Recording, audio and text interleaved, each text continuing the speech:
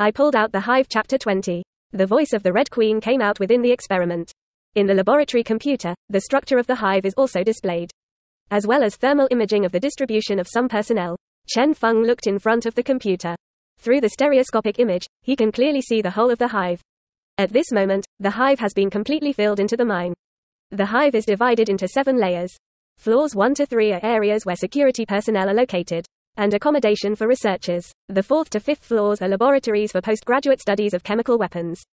As for the 6th and 7th layers, it is where the biological weapons and the main engine of the Red Queen are stored. There is also a command room. At this time, the voice of the Red Queen came again. Commander, all the personnel in the base have rushed to the hall on the 6th floor, waiting for your instructions. Chen Feng spoke. Just let some of the top ones stay, and others let them do their jobs. Chen Feng didn't want to meet hundreds of people at once. Just meet a few high-level executives. The Red Queen was, after receiving Chen Feng's order, immediately began to notify the people at the base through the internal network. The command room on the 6th floor of the hive. There are more than a dozen people sitting at the moment. These dozen or so people are all high-level members of the Hive Base. Chen Feng walked into the command room at this time. As soon as he entered the command room, more than a dozen people in the command room stood up directly. I've seen the commander. Chapter 19. Tyrant 002 Experimental Subject. Crazy Biotech. Chen Feng glanced at everyone in the command room. These people are basically Western. There were researchers in white lab coats, and there were officers in military uniforms. Sit down. Chen Feng waved his hand. Everyone quickly took their seats, and everyone's eyes were full of respect when they looked at Chen Feng. Chen Feng asked, "Introduce yourself." Chen Feng didn't know the staff inside this hive. These people are basically infected by the T-virus at the beginning of the movie. Soon, an old man sitting on Chen Feng's right hand stood up. Report, Commander, I'm Buru, head of the research and development of biological and chemical weapons in the hive. This old man had golden eyes, and the whole person looked very spirited. Chen Feng nodded and remembered the other party's name correctly. Soon, another woman stood up. Report, Commander, I'm Anna, the head of the T-virus R&D analysis. Chen Feng looked at the white woman with some surprise. Originally, in his opinion, the person who developed the T-virus should also be an old man. I didn't expect to be so young.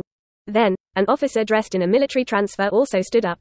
His physique was stronger than James's. Report, Commander, Beehive Security Squad Leader White reports to you. The rest of the people also began to tell Chen Feng about their identity. After everyone has finished being introduced, Chen Feng asked, "What is the main job of the hive now?" Dr. Blue hurriedly said, "Commander, we are currently studying the characteristics of the T-virus to develop birth weapons, which is also the task assigned to us by the company, but now we follow the commander. And everything is subject to the commander's arrangement." Dr. Blue had an extremely respectful look on his face. Of course, Chen Feng knew what the other party was talking about. That's the umbrella company. This Goldfinger himself is not an ordinary strong. Taking people out of the movie is like brainwashing. Chen Feng spoke. Let's continue the research first, but pay attention to prevent the leakage of the T-virus. Dr. Blue quickly nodded.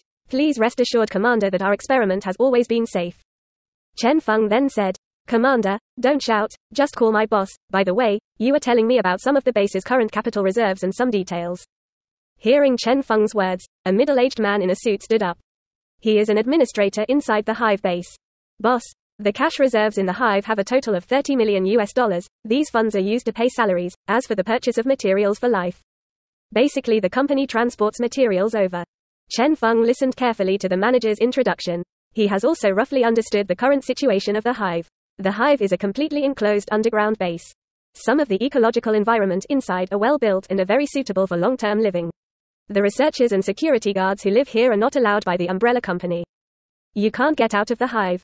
And every other month, the umbrella company will send a batch of living materials over. It's just that these $30 million might be useful if Chen Feng had been in his previous life. Available in this world. The monetary system is completely different, and $30 million is like waste paper. It simply doesn't cost it. Chen Feng thought for a moment and asked, what are the research results of the laboratory now? Now Chen Feng still has to solve the problem of materials. Now hundreds of people eat.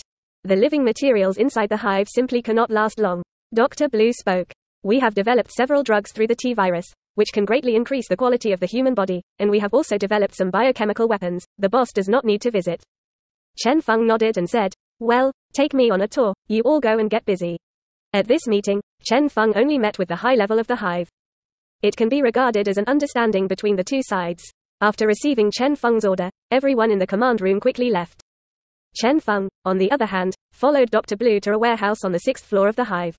In this warehouse, there are a large number of agents and test tubes, all with various codes on them.